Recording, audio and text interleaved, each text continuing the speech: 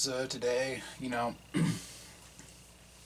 online, and I don't know if it's because a lot of people are new buying these bat systems or bats, but like Masonite gets a pretty rough rap as far as reviews goes. And I think it's because a lot of people don't really understand how to use them. So I thought I'd go over kind of bat care, um, how to use bats in general. Because I think a lot of people just think you just slap it on the wheel, go for it, and it's supposed to stay unwarped. Whenever I hear someone talk about bats warping after a while, I cringe a little bit, because there is a way to use bats that might not be really intuitive. So I thought I'd go over that. So I use a bat system. You can get it on Amazon. It's called Bleecker Station, and it's this. It's an MDF bat that takes little Masonite squares. Look a little bit like this, just a thin 3/4 inch. A lot of people, they say, "Oh, the bats warp" and all that.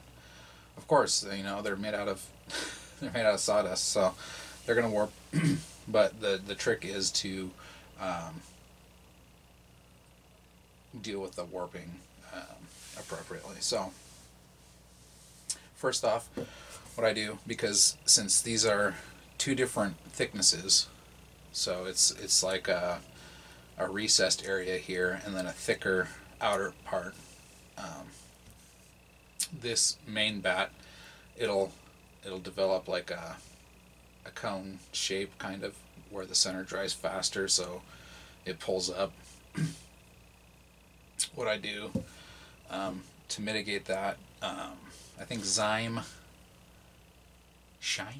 I don't know, XIEM, that brand, they make something called a bat mate. But what I just use is this, it's like a shelf liner, sticky shelf liner, from the dollar store, and I just cut a round piece with little holes for where the bat pins go. This stops that very slight warp that this develops over time. It stops it from getting to the point where the whole thing is rocking on you.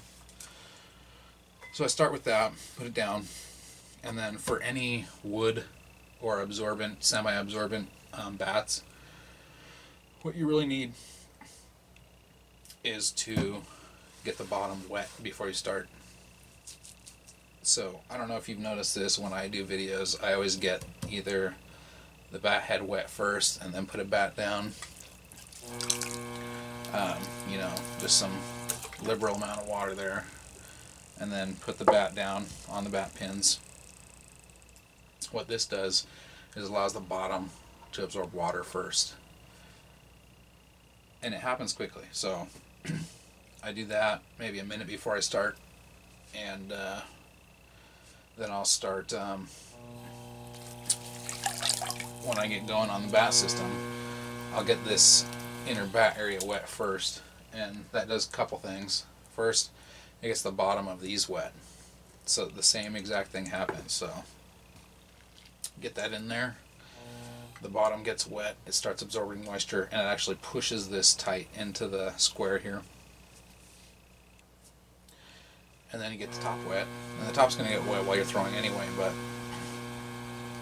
you want it to be at least a little bit moist before you start. And then I just scrape a lot of that moisture off before I toss something on there.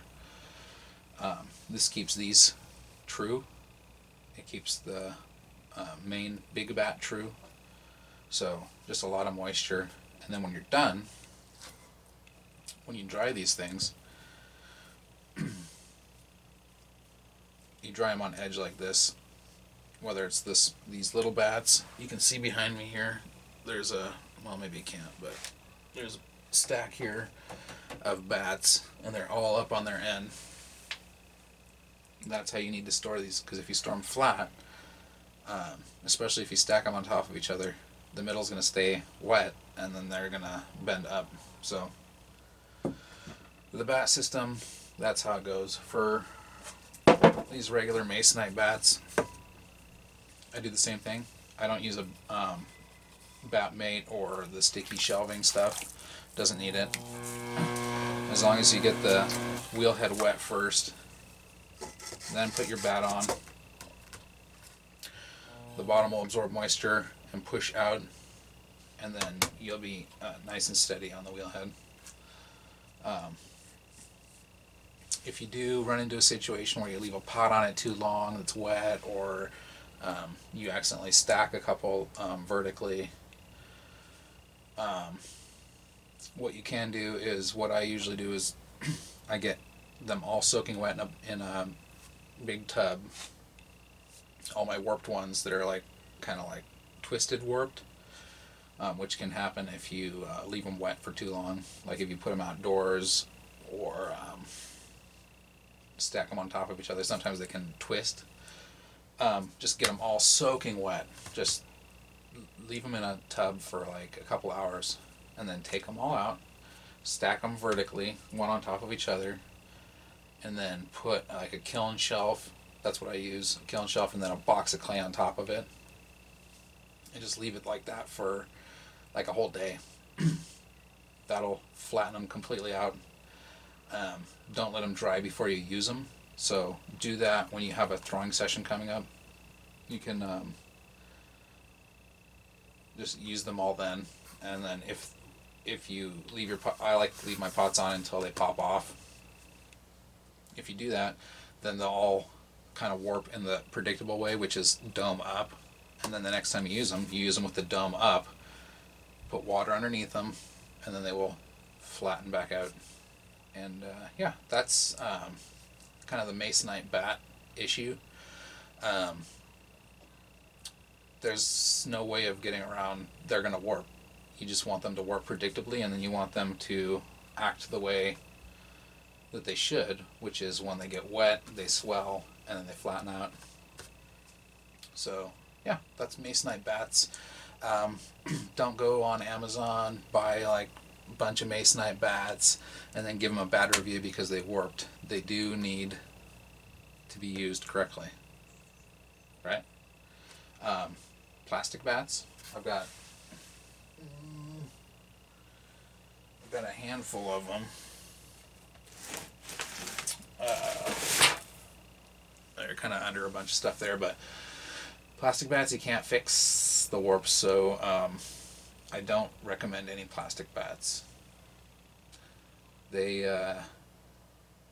suffer from the same problem. They absorb water even though they're plastic, and then if they dry out, they warp.